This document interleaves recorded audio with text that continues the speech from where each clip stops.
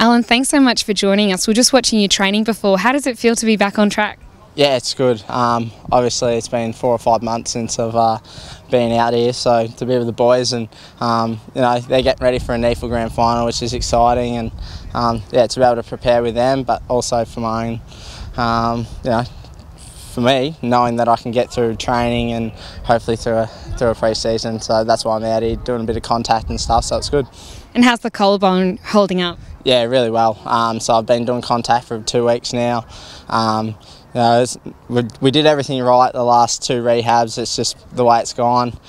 We've taken probably 3 or 4 extra months this time, so the season was a write-off. But yeah, I think in the long run, I think we'll be fine. It feels really strong, and it was a bit of a different surgery with the bone graft from the hip this time. So hopefully, you can't be certain of anything, but it all goes well. How tough have the last few months been for you? Yeah, pretty tough.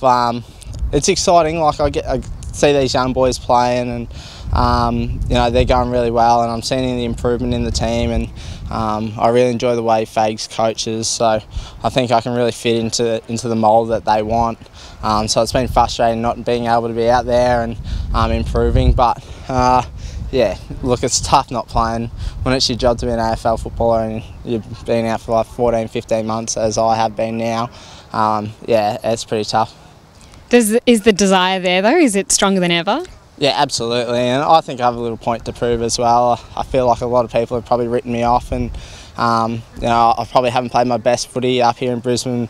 I've probably played patches, and but yeah, I owe the fans a lot, I feel. So I know my best is in front of me. I've missed a lot of footy, but with my rehab coach, Allan Christensen, I think he's put plans for me to be faster and stronger, and I definitely see my best footy in front of me.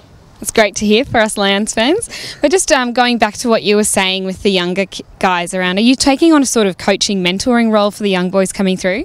Yeah, I've been on the bench for the NEAFL pretty much the whole back end of the year, so I've really enjoyed that. I probably see myself going into coaching after footy, so it's been something that I've really enjoyed, and Mitch Hahn, NEAFL coach, has given me first crack at the boys before he gets on the phone and gives them a gobful, but it's been good.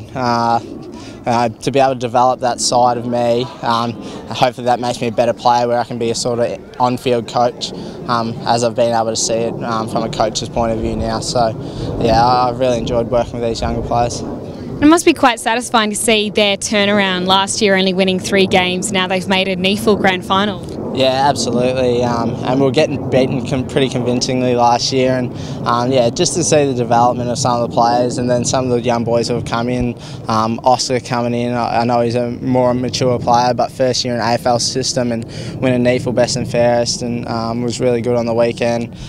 Cedric Cox, Mitch Hinge, Jacob Allison, all just taking a step up and made us a better team, and I think a strong NEAFL team makes us a better AFL team and a club in general. So yeah, I think it's a step in the right direction that we're in a NEAFL Grand Final.